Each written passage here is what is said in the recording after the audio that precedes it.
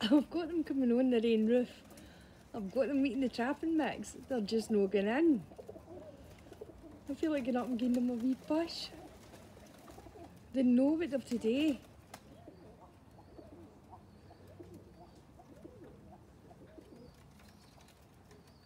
Just takes one to go in.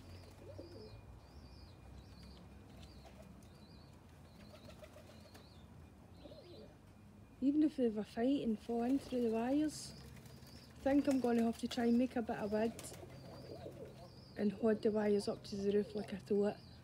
I thought it would maybe push through them.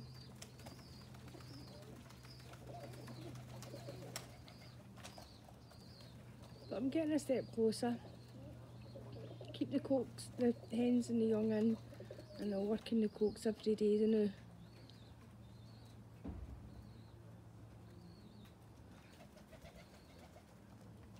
But it looks like I'll be using the pink loft to lock them up, lock them over, put them in the day, but I'll keep persevering.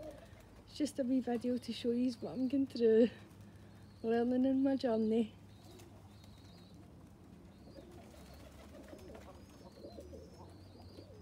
Come on, Mannies, just go in. Big Jack done it. Well, he went in the door actually. Come on.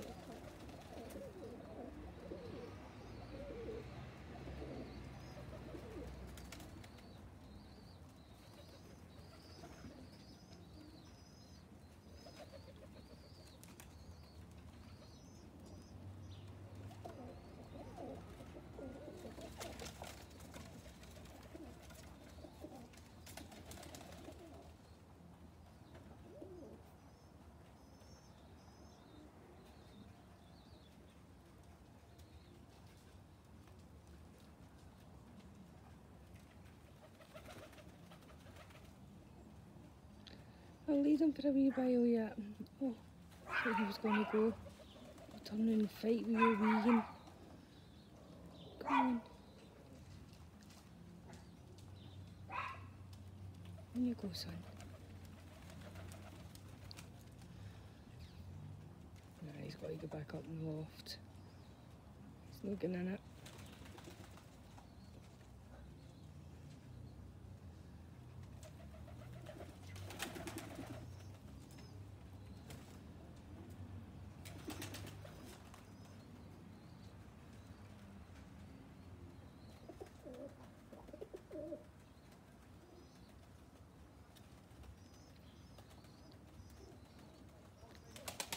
Could keep this watching all day, folks.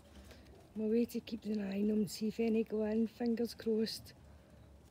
Big Jack's still stayed in, so he's happy to stay in. He's liking the new perches and the lino with the flooring. With his granules, a bit like the pink loft.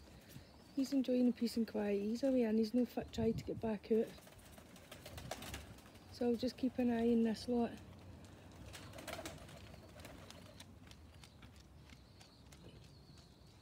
I'll try and coax them over, but they're getting no more trapping mix.